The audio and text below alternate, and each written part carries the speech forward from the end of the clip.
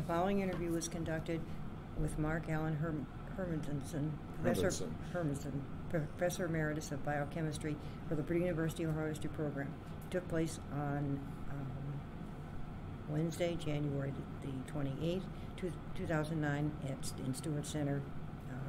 The interviewer is Katherine Markee, the oral history librarian. Welcome. Good afternoon. Thank you. And let's start with, tell us where you were born and your parents and early years. I was born in Crookston, Minnesota, which is a town now of maybe 6,000 people in the northwest corner of Minnesota. My dad was a farmer 15 miles south of Crookston. Mom, when she did work prior to her marriage, was a school teacher, grade school, one-room schoolhouse out in the prairies. And I was born 2 months after Pearl Harbor, which got my dad, because he was both a farmer and had a child, meant that they weren't going to draft him. They needed the produce from the farm, so he didn't have to go to war. I grew up on that farm. What kind of farm was it? Did you have animals? Or we had animals. Most of the neighbors did not, because it's very, very rich soil in the Red River Valley between Minnesota and North Dakota. The principal crops were small grains at that time. At that time it was too far north to grow corn or soybeans. Now they have varieties of both that actually do work up there. So we grew a lot of barley and wheat. But we did have a flock of sheep and hogs, and not very many, but some hogs and a few cattle, chickens. And I went to a school in the village of Beltrami, which was 6.5 miles from our farm, that had consolidated the one-room schoolhouses around that area right after World War II into a single school, where we had 4 classrooms, 2 classes to a grade, or 2 classes to a room, and for 8 years. That's the format of my schooling there, was a teacher with 1st and 2nd grade, 3rd and 4th grade, 5th and 6th, 7th and 8th. So that was my primary education. Right after the war, that district had made arrangements with the neighboring town, Fertile, Minnesota, to have the high school there. And so my 4 high school years, I was bused from Beltrami to Fertile on what we called the high school bus, with the rest of the students from that area, and went through Fertile High School. And 3 years ago now, I was named a distinguished alum at Fertile High School, Fertile, Minnesota. So it's very nice. Was kind of fun to see that. Any particular activities that you were involved in when you were in high school? Was the school large? Our class graduated with 69 students, which was the biggest class they'd ever had up to that time, and probably one of the biggest ones they ever did have. It's back down to about 45 per class now, even though they have a circle of almost 40 miles radius around the school to draw from. The whole area has become depopulated because the farms are 5 to 10-fold bigger than they were when I was a kid.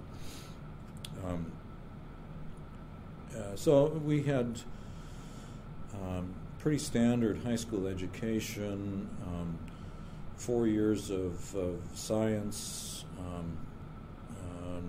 It was general science, then biology, then chemistry, then physics. 4 years of mathematics, but absolutely no calculus. We did have trigonometry. Do you have algebra? 2 years of algebra. Yeah, right. And the education was nothing fancy, but it was good. And one of the the teachers in high school, the person that taught the upper science courses, particularly chemistry, was a fairly large influence on my life.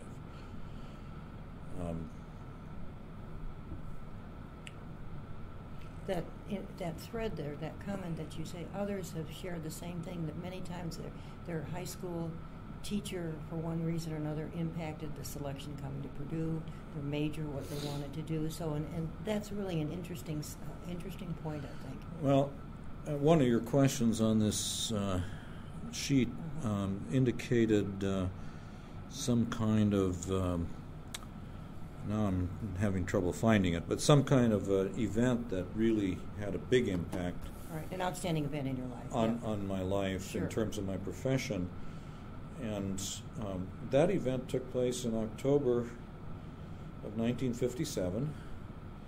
I was a sophomore in high school, and a world-shaking event took place that month. The Russians put Sputnik into space, and the Americans got extremely concerned about their science. And by the time, so that was October of 57, by the time the summer of 1959 rolled around, which was between my junior and senior year of high school, they had already put in place special programs at various colleges that were there to inspire good high school students to move towards science. And my chemistry teacher, Mr. Vasliks, really encouraged me to apply for that program. And I got in, and I spent the summer between my junior and senior year of high school at St. Olaf College taking my first year of chemistry. For 8 weeks, we covered the whole first year chemistry course. And that really decided where I would go to college, too, in many respects. But the money at that time in terms of scholarships and after-college fellowships for graduate school was just flowing at that time. And I don't think I paid for more than 1 year of college and nothing in the graduate school because I had an NSF fellowship then. And it all was because the United States was really concerned about its status in the world. And somehow we've forgotten that in the last 45 years. But what college did you graduate from then? Did you St. Olaf? I went to St. Olaf. So you did go there. Yeah, okay. yeah. Uh-huh. And I majored in chemistry and mathematics, and graduated from there in 1964. Went to the University of Wisconsin for my PhD in biochemistry and got that in 1968. Proceeded from there to postdoctoral studies with Professors Neurath and Walsh at the University of Washington in Seattle for 3 years. And in 72, jobs weren't all that available in academia, and I took a non-tenure track position in the College of Medicine for 4.5 years in human genetics. In Washington? At Washington. So I didn't move at that point. So we were in Seattle for almost 8 years. And then in 77, I got an invitation to come and look at a job at Purdue University and was offered an associate professorship here in biochem, and so we moved to Purdue. I got promoted to professor in 1980, and that was pretty good. In 81, the department head and the dean had a disagreement, and suddenly I became department head.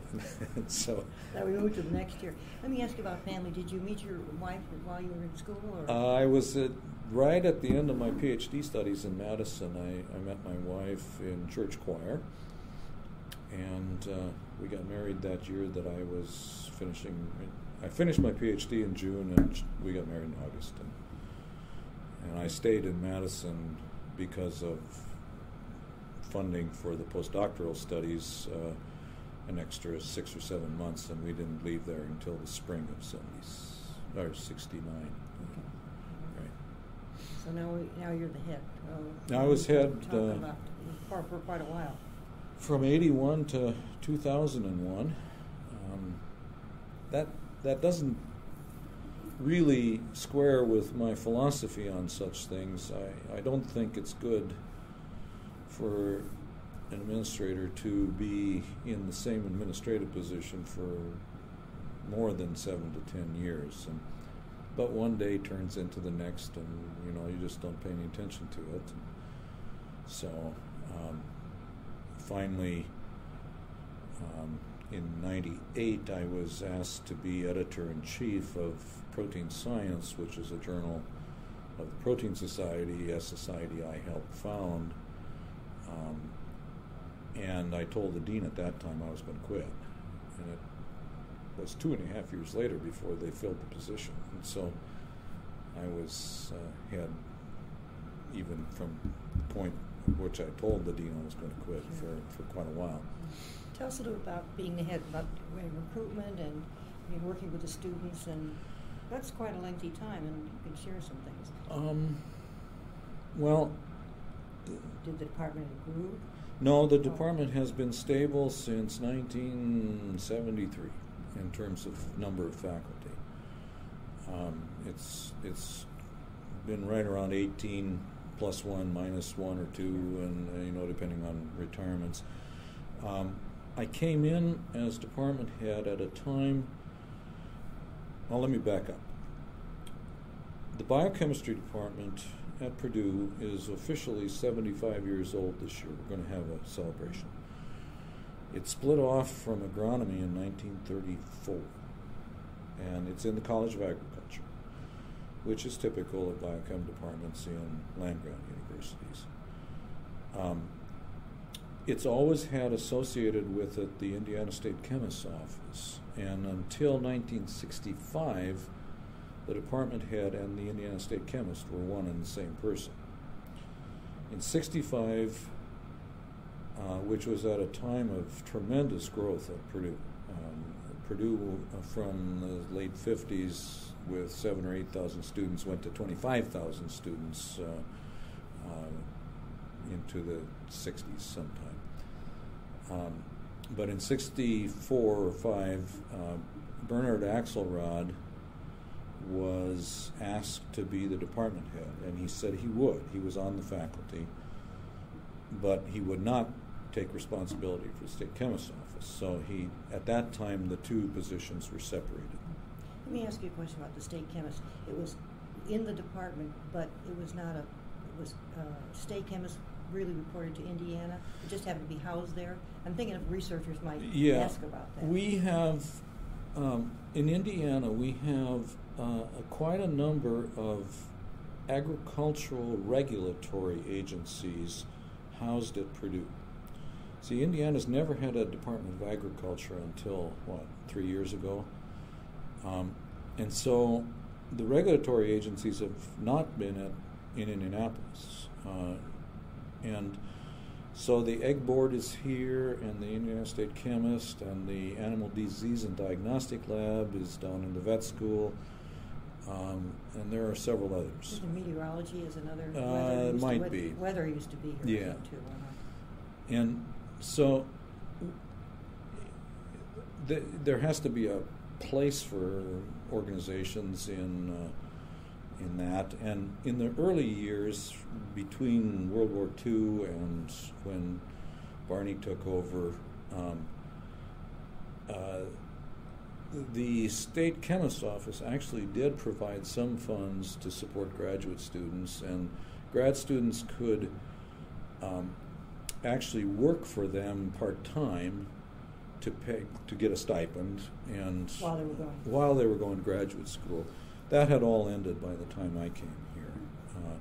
And the state chemists, while they are in the same building as biochem, really do perform the analytical functions for feed, seed, fertilizer, pesticides, all those kinds of things. And And I always found it a very congenial arrangement and, Sure. and not a problem at all. And but Barney took over as head in '64 and proceeded to hire 12 people, all of whom made full professor at Purdue. And so when I came on as head, Don Carlson had taken over from Axelrod in '74 or '5, and he only hired 3 people. But what that meant was that there were 15 of us, all pretty closely bunched in age. One or so of Axelrod's hires was, what would he be? It would be about 10 years, 12 years older than me. And so there was not it was just a bubble of people. And so we weren't hiring very much. When I came on, we had one open position, we filled it. But then it was a long time until we had another one. And quite frankly, the most important thing, in fact, the only thing that really matters in the long run that a department head does is to hire good faculty. And so I guess when all was said and done, I probably hired half a dozen in the 20 years I was head, most of whom are still here. The other aspects. Who was the dean when you were here? Bernard Liska was the dean when I was hired.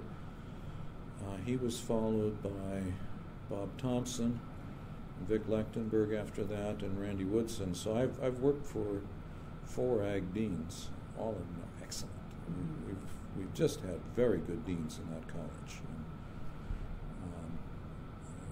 And so that was always a pleasure. The dean when I came here was Richard Coles, but when I went on as head, it was Bernie. Was there any curriculum changes that you made sometime? Well, yeah, I was trying to lead into that. Okay. The fundamental curriculum for the undergrads in the department still hasn't changed a whole lot from when I first came here. I mean, you keep updating the courses, but the structure of the curriculum, what the basic courses are, hasn't really changed significantly. But when the year that I came on, Don Carlson was working with the head of biology, who at that time was Strother Arnott, and the head of MedChem, who was Heinz Floss at that time, and the head of chemistry probably was Bob Benkisser at that time, but I don't recall. Chemistry keeps turning over fairly frequently. And they, with really the push from H.E. Umbarger, distinguished professor of biology and National Academy member, put together a graduate program they called the Purdue University Biochemistry Program, PUB, which allowed us to take in students that could then work for a variety of professors across the campus. That has since morphed first into the BMB, Biochemistry and Molecular Biology graduate program. Not a big change from the Purdue University Biochemistry program. It's mostly a name change, but it did expand it a little bit. And then several years ago, John Story managed to get agreements so that they created the PULSE program, the Purdue University Life Sciences graduate program, which is the main interdisciplinary graduate program. Biochemistry, by its very nature, is interdisciplinary, and has only gotten more so when recombinant DNA really took over and became the principal research tool. And so it's appropriate that the programs actually work across the campus lines. Not the easiest thing in the world to accomplish at a place like Purdue where the departments are so independent. It really involves a lot of negotiation all the time. The other thing that's similar to that is that in my career, I guess maybe my strength has always been on the analytical side of things. And so I ran some special machinery when I first came here. One of the reasons they wanted me here was protein sequencing. But I've always been engaged with overseeing facilities that have high-end hardware for doing the scientific research. And, of course, those things are useful across the campus. So they also have to be administered across the campus. And you've got negotiations with other heads, with other deans, with the provost, and it just goes on all and on. All the parties at the table. That's right. And they've never, you see, until recently. We all get served. Until recently, we had very weak graduate school and vice president for research office. Neither of them had any significant resources in them in the old days. And of course, if you don't have money, you don't have any influence at a university. And that's changing now. But there isn't the kind of central support and discretionary funding and prioritizing of what's important and not that there probably should be. How was the research funding during the time that you were the dean? Did it up and also down. A little bit about your research. Up and down. When I first came here, research funding was not hard to get. By 1980, I was starting to work on the biochemistry study section for NIH. I was on that pretty much continuously for 6 years in the early 80s. And in that time, I watched the funding line go from roughly 35% of the grants that came in down to less than 20. And so it got worse. It got worse for a while, and then it went back up again. I've always said that you could, if the funding line is 35%, you could look the American taxpaying public in the eye and say, we're not wasting your money. Between 35 and 50 probably means they need to fix something in the proposal.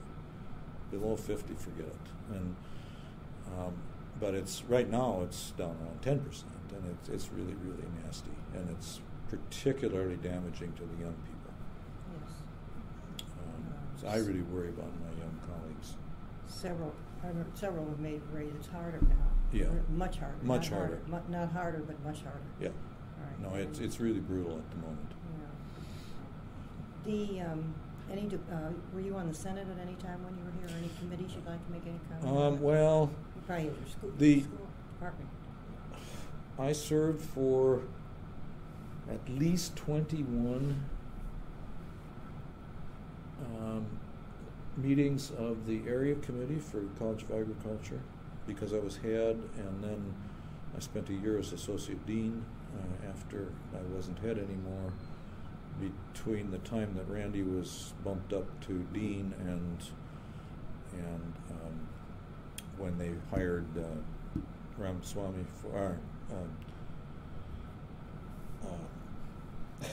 Sonny Ramaswamy as associate dean for research. Randy called me and asked if I would take his old job while they searched, and I did. So it was at least 21, if not 22 times on the area committee. And in between being head and not serving on the area committee anymore, and when I became associate dean that one year, I was appointed to the University Promotions Committee. So I would say that the most serious committee work that I did throughout my career was looking and evaluating faculty for promotion. Which is a key. It is. Very important. It is. And I have to say that one of the reasons that I've always rated the deans I've worked for as excellent is that they have been very firm about that.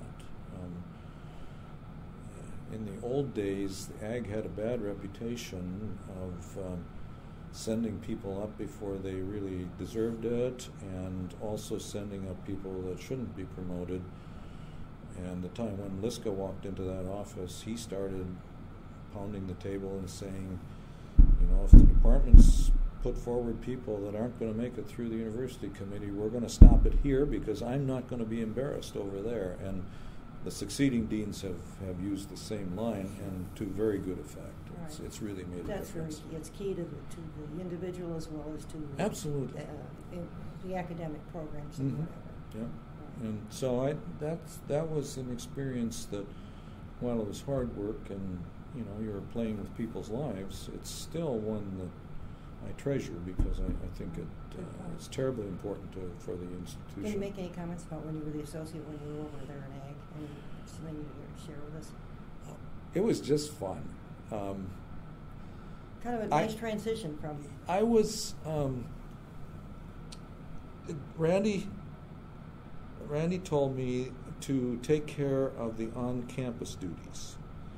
Now, of course, Ag has responsibilities throughout the state and also federal responsibilities, but my assignment as half-time dean or three-quarters, I don't remember which, was to deal with the on-campus stuff, and that was fun, and it was really fun to see the bigger picture for the whole college.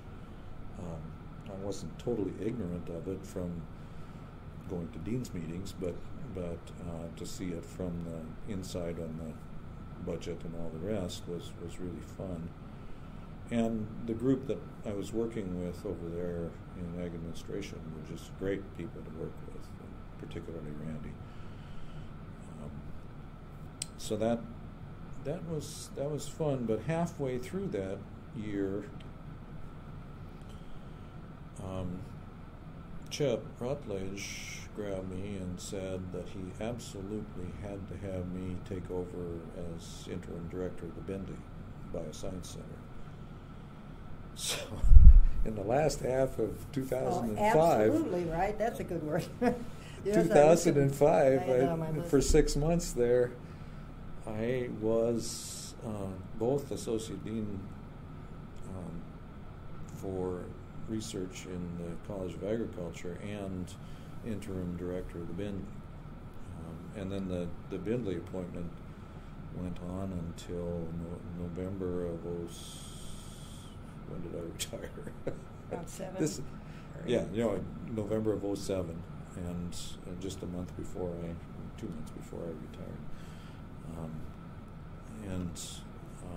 And again, it was an instance where there were disagreements with the principals, and they just needed a steady hand in there to keep things running. Avoid the rocking. Yeah, exactly. And I guess I'm viewed as calm and collected. There are some people that have that art, and they're treasured and valued.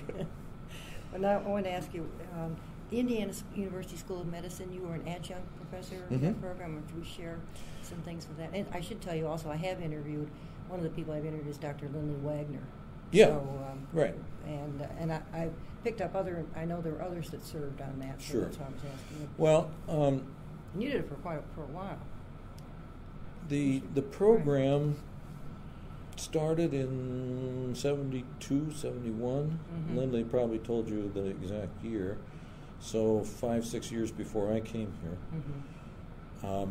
It was modeled on one that I knew well from Seattle because the University of Washington Medical School, at that time, I don't know if it still is or not, was the only full medical school in 4 states: Alaska, Idaho, Washington, and Montana.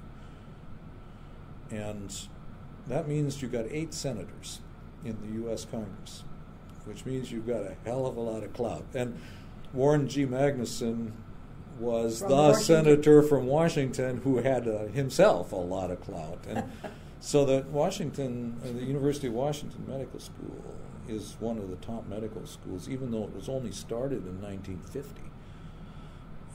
And if you look at the NIH funding, for instance, they're always in the top 5.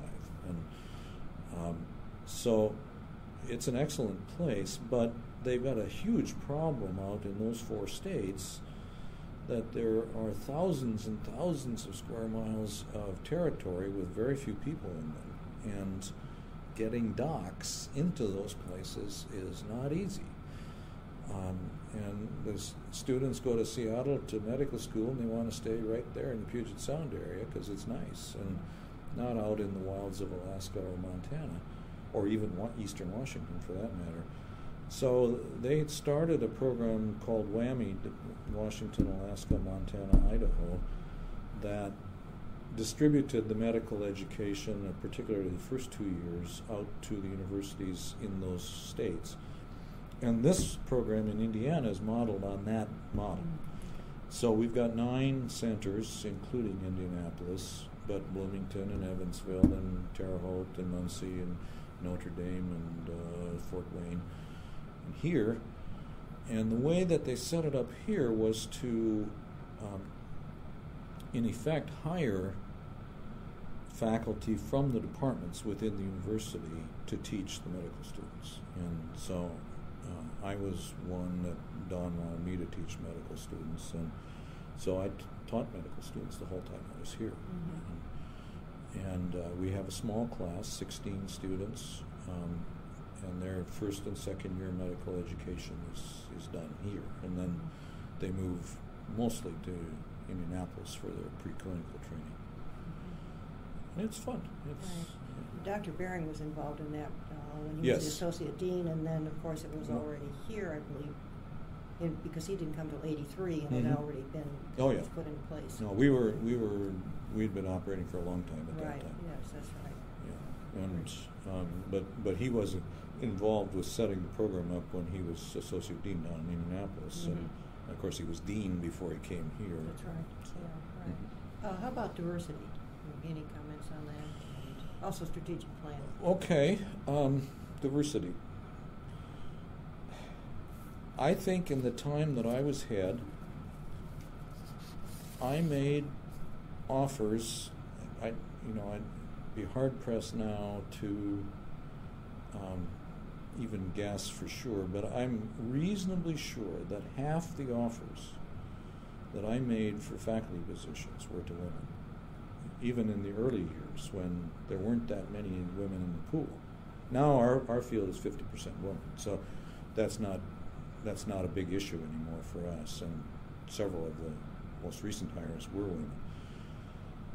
If the woman was single, there was no way I was going to convince her to come to small town Indiana. It just didn't happen. Even though the offers were good and competitive and all the rest, and we were really working to attract them. That has eased substantially. Our field has not very many minorities in terms of people that are at the level where they would be considered for a faculty position. Interestingly, we've trained a lot of them, and they're very successful people, blacks in particular. We've trained a few Hispanics too, but more blacks. And part of that is that Victor Rodwell in our department, and I hope you've talked to him. About that program he had in this for a long time. Yeah, started the Mark program, and that's grown and has university backing behind it. It's a very successful program. And that has resulted in quite a few of the participants coming to Purdue for graduate school. And as I say, they've been very successful. While this town isn't as diverse as it could be, I think we have really done a service in terms of the national pool. And so. Did they think it was too small, you think, in the early days? Yeah, Even though and with the it's close to Chicago and with Indianapolis. singles, I think they're always thinking about partners, and in the most of the time that I was head, we also did not have strong programs for spousal hire in the university. It was pretty much left up to the department to try to scramble and find a place. Right. And now it's much easier, and we've been successful with doing the partnerships with other departments, and that makes a world of difference. Oh yes, it does, absolutely, and it's a good thing the university is doing that. Yeah. The word. It's the only way to do it. That's right. Yeah. You served under Dr. Hansen would have been president when you came, and then Dr. Bering, right? Correct. And then Dr. Jeske. Mm-hmm. So each one is a little bit different. Very different. The one that really, really made the impact is Jeske. That he came in saying what I have been saying for as long as I've been in major universities. Universities should not be called universities, they should be called multiversities, because you've got 85 independent departments coexisting on the same piece of ground, and very, very independent. Jeske came in and said the walls are coming down between the colleges and the departments, and then he went out and raised the money to make that happen. Because in order to attract faculty, you have to have money, and it made a huge difference. And sure. The discovery part is a gold mine, and it also has made a big difference in the way that people look at interdisciplinary research, at interdepartmental collaborations and that sort of thing. And I am so grateful to have seen that in my career, because it really was not happening up until then. And Purdue in particular, because it's always been a very top-down place. I went to the University of Wisconsin, which is infamous for jealously guarding faculty control of everything. And of course, that means endless committee meetings and fights and whatever else. And this has been a very top-down place, always has been. To some extent, that's a little less now than it was. But getting faculty to participate and realize that it could be beneficial to their careers really took some doing. Huge challenge. It's a huge challenge, and I really give Martin credit. I think even just driving down State Street, and I've been here a long time, and even I've talked to people who've been away from it for a while, and they're blown away. Yeah. Just going by the buildings, they're Exactly. just blown away. Yeah, well, without even going into it. The first years he was here, it was a pain in the butt for me because I couldn't get home because of all of the We have to live with that, right? construction going on. Oh, how about some awards and honors? Do you have any of that? And that one you mentioned earlier, which was nice. Oh, the Distinguished Alum of my high school? I think there are others that get that, but it seems to be way off the radar, and they Yeah, don't remember. And I yeah. think that's great. Well, I made Phi Beta Kappa in my junior year in college, and that's a very, very high honor.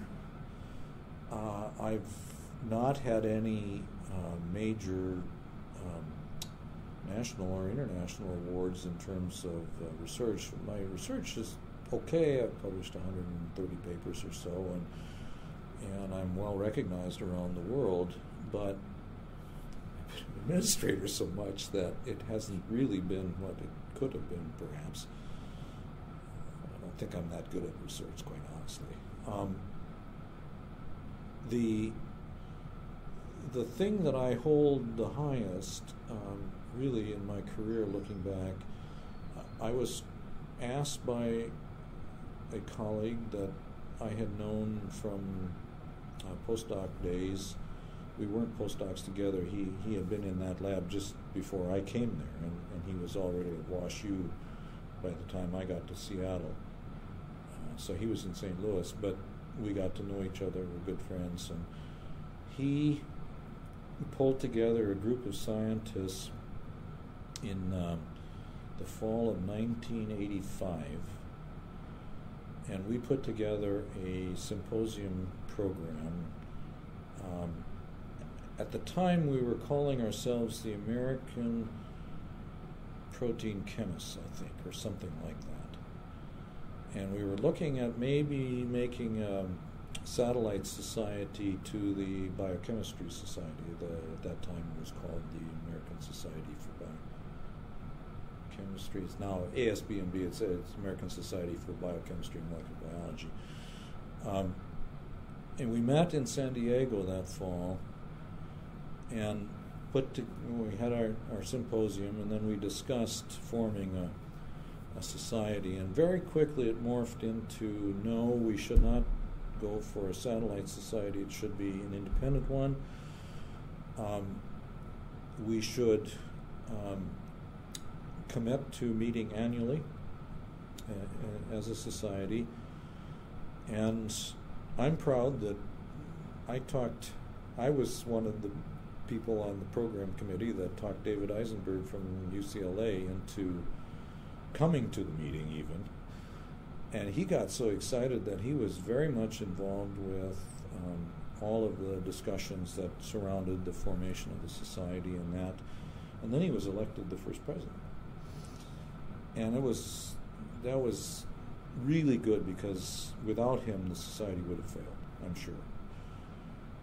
But I was on council in one capacity or another for most of the 90s. We started meeting in 87. David was president till 89, and then Finn Wold from 89 to 91, and then I was the third elected president of the society. Came right when we started a journal, which about bankrupted us too, and we got through that, and by the time I was no longer president in 93, we were relatively secure. The meetings were going well and all. And then our editor was my old postdoc mentor, Hans Neurath, who, when he took over, when he started the journal it started publishing in January of 92, he would have been then 83 years old. And he had been editor of biochemistry from its founding, the journal Biochemistry, from its founding 30 years prior till that point. But the American Chemical Society decided that he was getting too old, and they didn't want to risk having their editor die on them, and so they eased him out, and then he started this new journal. Well, it took off and is pretty successful, but we were always concerned about his age, even though he was a fine editor.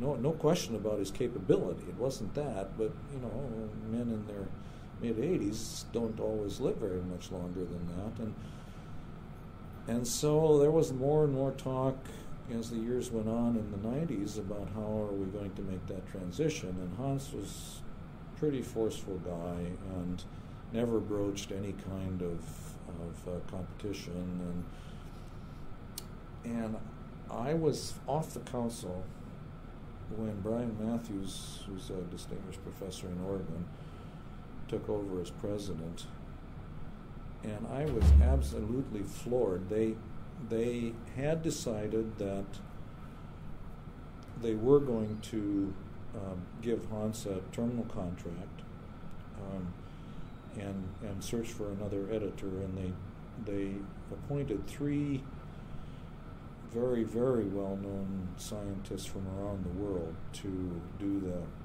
the search and discussion about who should be the next editor. And when Brian called me and said that group that I didn't think really knew me all that well had strongly recommended that I take over as editor, I was floored.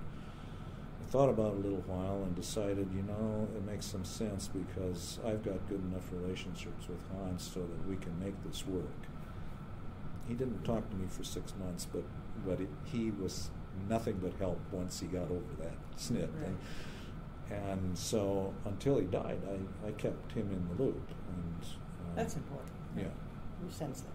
Yeah, and so that worked pretty well, and then I was editor for 9 seasons. Brian has been editor since the beginning of 2007, so yeah, it was nine volumes.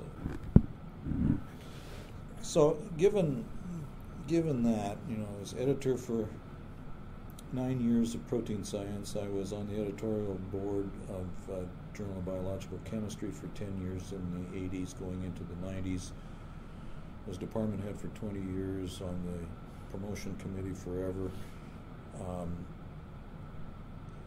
I look back on it, and my career has really been one where I've spent an awful lot of the thinking on things that you would call evaluative things. Deciding what's good enough for publication, what's good enough to be funded for grants. Tomorrow I'm going to sit on a grant panel right here for the interdisciplinary or intercampus grants that are funded between IU and Purdue. And so I think that a very large fraction of what I've done in my career has been along those lines of assessing what is quality and what isn't. And that's not easy to do. And being able to glean it as it's being written or whatever, can you get the message that's trying to get across? Right. Reading into what they're writing on the sure, on paper. Sure. And versus conversation one-on-one. Some people make it easier than others, and of course they're the ones that are successful. That can well, you got to know very that too. clearly right. say in a nice, succinct way what it is they're going to do and why.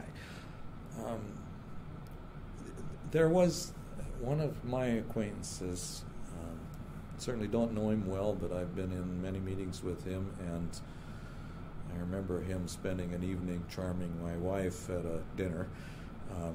His name is Günter Blobel. He got the Nobel Prize about 10 years ago for work that was done kind of in my field. And in fact, I remember when those first papers came out, I didn't believe a word of it because the data wasn't very good, but he was right. But he said when he was interviewed after he got the Nobel Prize, and he was quoted in Science magazine as saying, if you as a scientist are not capable of explaining to your grandmother what you do and why it's important, maybe you don't understand it very well yourself. And he's absolutely correct. My farm background helps there, because farmers are all over the map in terms of how educated they are, how easy it is to get them to understand things, and so you learn a little bit. And how you converse with them, passing your knowledge along to them at their level. At a level that's appropriate, yeah. That's right. Yeah, and knowing your audience, of course, is the key. And, knowing your audience is key to teaching, too. That's right, yeah. So. Good point. Let's see, you talk about professional associations. Community activities, you've been pretty involved in a lot of those. Yeah. You're the man on call. I have worked those are challenges. I've worked on many campaigns for the area planning and the Democratic zoning Party, appeals. and I was Sonia Marjorum's representative to Area Plan, which put me on the Board of Zoning Appeals automatically. Oh, wow. I spent 20 years on those boards. fun. It's you important. get to know the community. And you get to know people that you don't get to know if you just spend your life on campus. You know, lawyers and farmers and businessmen and developers. The bankers. Not so much the bankers, but the developers for sure. Yeah, that's true.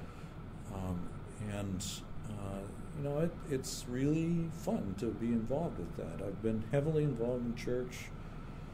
I'm a Lutheran and belong to Our Savior right here across the street from Knox Hall.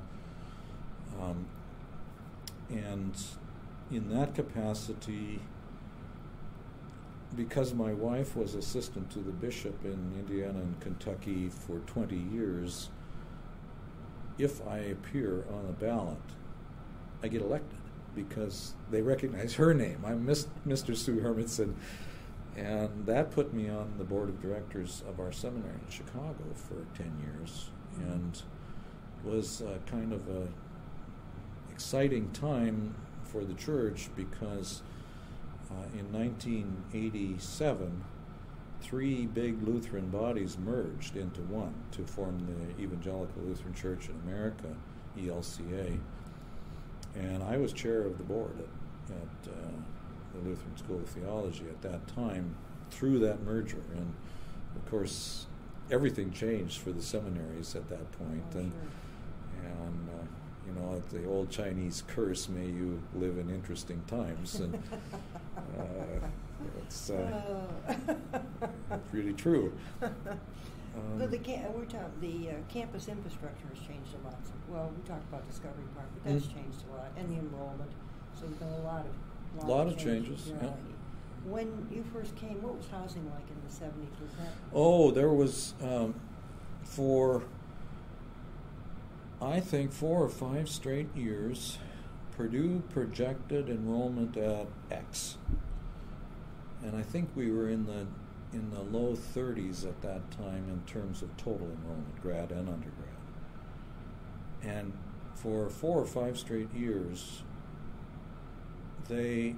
This is in the 70s, you say? In the late 70s and maybe extending into the early 80s, but you'd have to go check the records on that.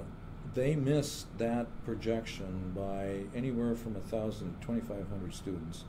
And suddenly in September, there's that many more students on campus than they expected, and the housing was awful. It was just a crisis all the time. And in those years, for the first time, Purdue students invaded, if that's the right word, Lafayette. They had never lived over there before. And it caused problems there, too. And Purdue was pretty adamant that they were projecting a downward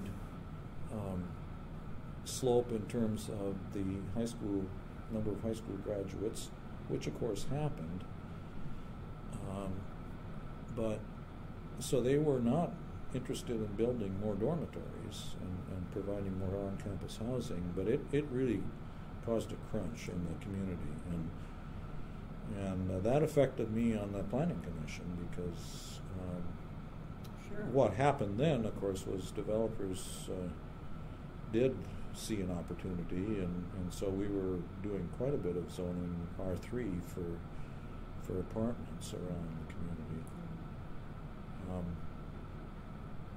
The county has grown a lot. And the county has grown a lot. That was very steady. I went on the Planning Commission in 80, and the county growth was very, very steady at a little less than 1% a year until SIA came into town. And it almost doubled the annual growth rate, and that's been true ever since. And of course, the same thing is happening in rural Indiana has happened up in my area. The farms have gotten much bigger, and so the population then moves to population centers, and it happens that Lafayette, West Lafayette is where they're coming. Yeah, exactly. Chauncey Village has changed a lot, do you think? Well, Chauncey Village, if you're talking about the top of the hill, I remember rezoning the strip mall that is on the south side, right at the bend there, going across the street from University Lutheran. Right. Oh, yes. What was where University Spirit is? Yeah, University Spirit's in there, and Parthenon and that. I forget the name of the developers. But there was a fight over the fact that they didn't provide adequate parking, which of course is true, they didn't. But they did provide some parking at least. A lot of those other businesses didn't. So that has been relatively successful right from day one. But then there was the mess that, from the intersection of State and River Road east to the river was just a mess until, what was it, 97 or so? It was the year that the war was going on in Kosovo, and I said at one point that West Lafayette had as much rubble as Kosovo because they knocked the Sears building down, and they knocked down all of that junk along the south side of the road there and started over. And Bruno had to move across Bruno had to move across the street. But that really made a big difference. And had that not taken place, all of the nice redevelopment that's been going on downtown Lafayette would have just taken everything out of West Lafayette. Now at least the two sides connect by way of the Myers Bridge and the Reilly Plaza, so the festivals like Taste of Tippecanoe and those sort of things can spill across the river. Right. So there's a sharing of them. Yeah, it's easier, and it's all in one operation. And that was Sonia Marjorum's vision right from the start, and Jim Reilly was mayor of the other side and very much involved in that too, and it's really helped both cities. That's right, exactly. How about the field, biochem in the 21st century? Any comments on that? In 40 years of being in biochemistry, you look back at what we could do in the 60s and 70s, at least early 70s, and it's just mind-boggling what has happened. My looking back on the history of science, I wasn't present at the first one that well, let me start. Biochemistry really grew out of nutritional science. It was vitamin hunting is what it was. And places like Wisconsin and the University of Connecticut back in the early years of the 20th century discovered vitamins and the nutrients that are involved with keeping animals and humans healthy, both what we call vitamins and also the minerals that are involved, like copper and zinc and whatever else. And that was the start of the field. There have been two major revolutions since then, in my judgment. The first one happened because of World War II. And that was at the end of World War II, radioactive isotopes became available for research purposes. And that made it possible then for biochemists to trace the pathways of nutrients and food through the degradative process, and also then, after you've digested it, to build it back into human proteins and DNA and whatever else. And so the whole area of metabolism opened up, and that was sort of at the tail end of the really new and exciting stuff when I was a graduate student. Most of the metabolic pathways had been traced by that point. But And the technologies were becoming available to start to work with proteins effectively, purify them. And the first structure of a protein, X-ray structure, was that of the muscle protein myoglobin, which came out in, I think, 59. So that was before I got to college, but just barely. And then in the 60s, between X-ray crystallography and some chemical techniques, it became possible to really get the detailed structure of proteins. And in fact, that's what I wound up working on in the late 60s when I was a postdoc. But the big revolution then after that was recombinant DNA. I became an expert with sequencing proteins in the early 70s, and it lasted until about 10 or 12 years down the road, and then it was really much easier and much faster to work with DNA, which until recombinant DNA was just a morass. You couldn't work with DNA. It was impossible. And so that was a revolution that has not ended in any sense of the word. And then it's progressed to the fact that now we can get the whole genome sequence of any organism that we want in very little time and very little expense. And where the field is going now is that we've got lots of information about what happens to glucose or palmitic acid or adenosine when you eat it in your diet, and how you break it down and make energy out of it. And we know those pathways, and we know what genes are involved in it, and we've got the whole genome sequence, and we can manipulate, particularly in bacteria, but even in the higher animals now pretty well, a lot of things. But now we've got to integrate this all together. And we've got to be able to say, when you take a beta cell from the pancreas in a normal person, and you raise the glucose concentration outside that cell by, from 90 milligrams per deciliter to 130 after a meal, all these genes get activated right now.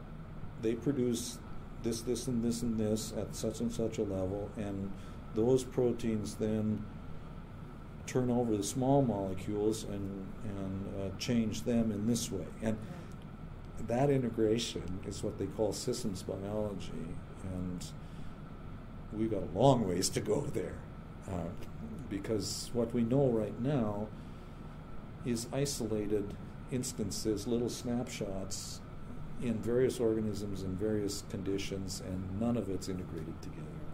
So that's where we're going. That's where we're going. Sounds good. Mm-hmm. Okay. And how about family? Tell us a little about that. You have two children. Mm-hmm. Did any of them go to Purdue? No.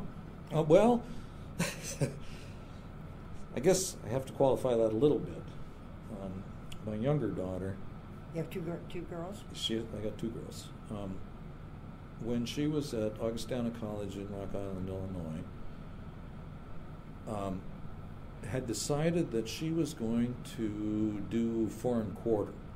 They're on quarter system, so they're 11 weeks in the fall. And that college at that time was rotating its foreign quarter experience between Asia, South America, and Europe on a 3-year cycle. She wanted to go to Asia, so she was going to do it in the fall of her junior year. And they send professors along with them and offer, I don't know, 6 or so courses, maybe 7, that have something to do with the place that they're at. So one of the courses she was going to take was a geology course that related to the geological stuff in South China and Taiwan and wherever. But she wanted to get ahead in her major, which was English, in order so that she could not take 4 courses while she was traveling, but cut it back to 3. And so she was planning to stay in Rock Island that summer. And then in February she called me and said, Dad, they canceled one of the courses I need for this, to get ahead on this major. It's going to be awfully expensive to just be here for 1 course. What should I do? I said, Gail, has it ever occurred to you that there is an accredited institution of higher learning in your hometown? You can come home and take courses at Purdue. No, it hadn't occurred to her, which she did. So I've got... She did attend. 2 courses in English that she took while she was here that summer. Shakespeare and creative writing. And the first day in creative writing, she came home just mad. What a dumb course, I can't understand what this idiot is trying to do. He took us outside and sat us down alongside the water sculpture outside of Hovde Hall. Didn't give us any instructions at all, and told us that we were going to spend our hour doing that. And just sitting? Just sitting and looking at the mall there. I said, this is creative writing, Gail. Think about it. He's trying to inspire something. Anyway, she got A's in both courses. But the oldest one, we told both of them they had to go far enough away from home so it was not convenient to come home on weekends. And the oldest one took us at her word. She went to Concordia College in Moorhead, Minnesota, 800 miles away. But I had 2 sisters living in that town at that time, and so, and the youngest of those 2 sisters delivered twin daughters just before Amy started college, so she got well acquainted with babysitting and the family.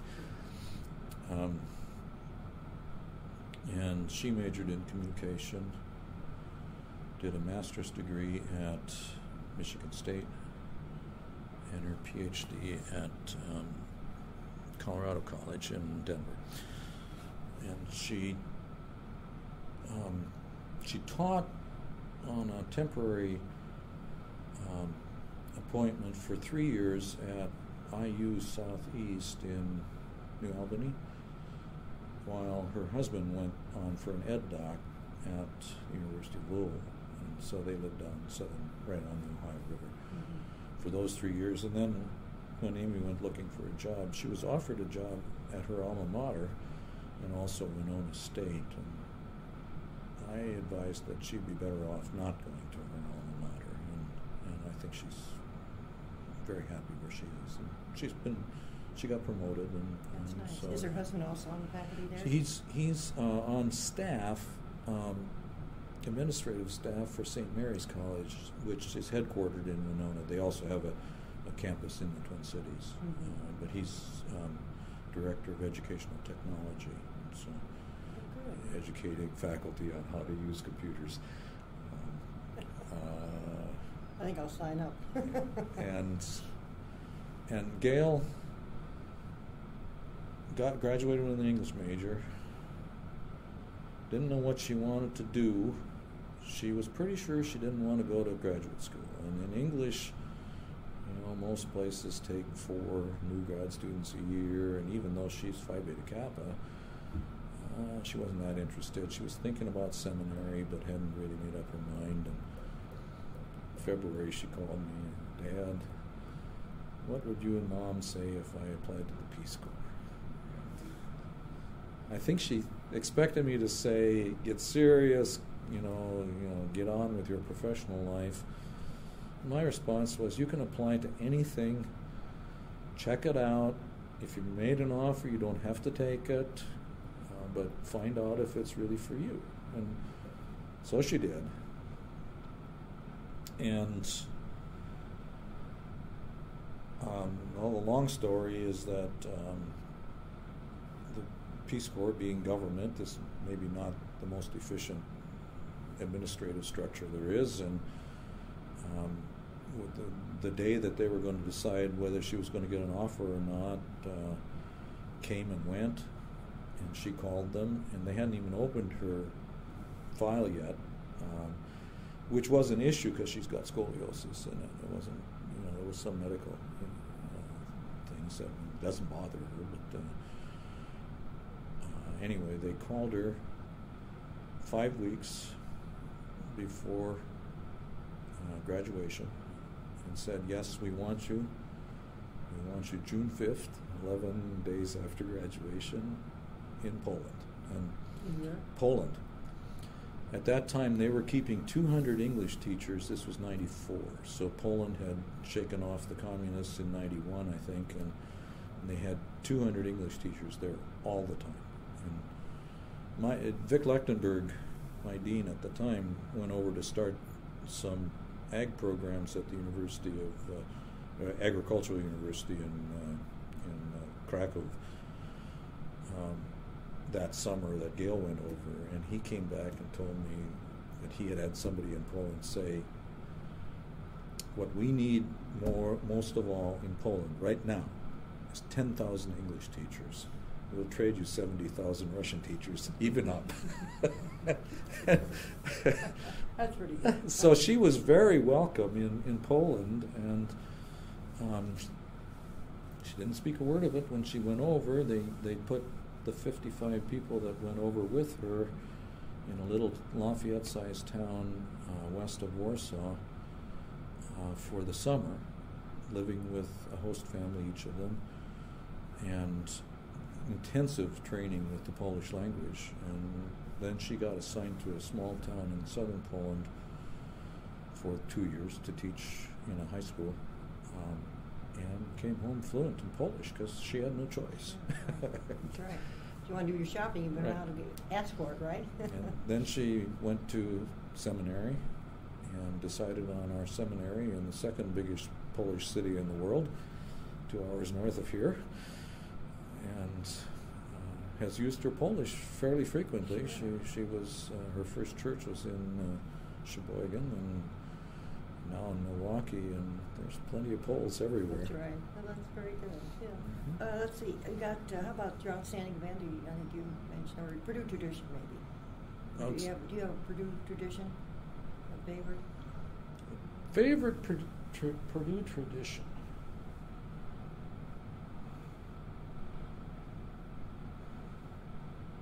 Well, the one that I always thought was the most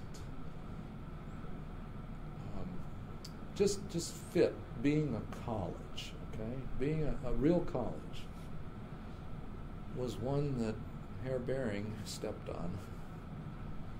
Have you been here long enough to remember the Kerry Quad Olympics?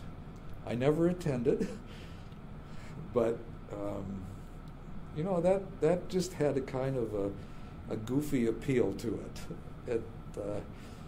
It was so typically college. And everybody was trying to predict what day it was going to be. Oh, absolutely. This would have been a perfect year for it. We've had a lot of evenings when... and some nights they'd be out there waiting, and that was not the night. Yep. So that one I always thought was funny and just, it kind of had a college ring to it. In a serious mode, it isn't really a Purdue tradition, but Purdue is heavily involved in it. Quite frankly, I think it's Sonia Marjorum's baby, the Global Fest that's held over at Morton School. At Morton School over the Labor Day weekend is a fabulous thing. Nancy Tobias, I think, was also involved in that too. No, she and Sonia were like that, so Nancy died, but that I go there, I work there every year. It's grown a lot. It's grown a lot, right. And it's got the nice feature that they always bring a judge in and take in another 100 citizens, and really says we welcome you. I'm close enough to immigrants. I knew one of the immigrants on either side of my family. My great-grandfather, my mother's mother's father, immigrated from one of the islands off the western side of Norway. And he was still alive when I was a kid, and so I knew him. And my dad's mother was still alive when I was a kid, and I knew her well because she lived on the same farm as we did. And you know, the immigrant story is one that is extremely powerful in this country and has made this country. And you know, the folks that resent immigrants are just fools. You know, a few years ago, I read Kurt Vonnegut's last book, A Man Without a Country. And of course, he grew up in Indianapolis, and he tells in there the story of how unwelcome his German forebears were in 1850. You know, because at that time you were supposed to be from the British Isles, and then there was Germans and Irish coming in and spoiling the country, and of course my Scandinavian ancestors came from Sweden and Norway in between 1860 and 1905, and now it's Asians, and you watch. I mean, these are the people that are really interested in their descendants becoming part of the American dream. It took a generation longer in my case because of the times. You know, my parents were born on farms in the late 1915 and 1918, and even the 1920s were terrible for agriculture, and the 30s got worse, and so they didn't go to college, but they were determined that our generation was going to go to college. And now, of course, you see the immigrants coming in, and they make that step in one generation shorter because the resources tend to be a little better. But my wife and I visited Ellis Island 10 years ago, and that museum should be a required place for every American that isn't 100% American Indian, because we're all immigrants, and we all came that way, and that museum is really good. Yeah, that's what I heard. Now, any closing comments? Anything that you'd like, in summary, like to say, or anything question that I did not ask? Only a comment that I am very, very glad that you're doing this, because, and the reason I'm glad you're doing this is that I've always felt that Purdue really has not paid any attention to its own history. It really has not. It was when I was fairly green department head. The dean at the time, Bob Thompson, hired the first development officer ever for the College of Agriculture. His name was Bill Sheets. And he came over one day and said, the records, to me, and said the records for undergraduate, bachelor's degree graduates of Purdue are there. I can find them. They're in a terrible mess. They're not sorted by anything that made sense, like departments. They're in boxes. But he could find those records. He said, how would you, if you wanted to, go about finding the master's and PhD graduates? And I looked at him and I said, I'd go to the library, because their theses are all in the library. Oh! And it was at that state, and this was the 80s. Purdue had only had one little bitty attempt under Art Hansen to raise private money, and it raised a few $1 million. It got Hansen Hall sort of started, but not finished by any means. And Bering's fundraising was a little more than that, but still not major league. And it was really only Jischke that got to that point. And of course, if you're going to be in that business, you have to maintain contact with your graduates. And Purdue had never tried to do that. And with it, a lot of the history disappeared. I mean, the terrible tragedy for you is that Barney Axelrod had a stroke 2 years ago and is not capable of talking to you, but he would have been the person that you needed to talk to. And so well, that's what, when the dean started this, it's to preserve and for researchers studying the history of the university, because everybody contributes something, and you're not going to be writing your own biography, and there's just a wealth of information that can be shared. Yeah. And that's really what we're doing. But it's even if you're not in it for your own research project, fascinating things can come out of it. And Purdue's got some colorful history. I mean, another thing that comes out of it is many people were born during the Depression. What was it like? How did I happen to come to Purdue? I was very fortunate, and that reflects on when you finally get here as a student or as a faculty member. That is interwoven into it. But I can think of people. Don Parlberg. You should have talked to Don Parlberg. My God, that guy had a wealth of information and a perspective that was so wise. And then there were lots of colorful characters. Harvey Wiley. You've read books about Harvey Wiley. I mean, he was the first state chemist, really. Created the FDA when he went to Washington. Right. And we claim him in our department. Chemistry claims him in that department. That's fine. We can share. Yeah. The president of Purdue at that time hated him because he was... had that bicycle. He had a bicycle. He was not nearly austere enough to be a faculty member, which is good. I've always felt that's the way faculty members should be.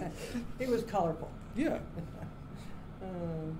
Well, I do want to thank you very You're welcome. much. And if there's something that you think I can add to something topical, thank you very much, Cynthia. don't hesitate.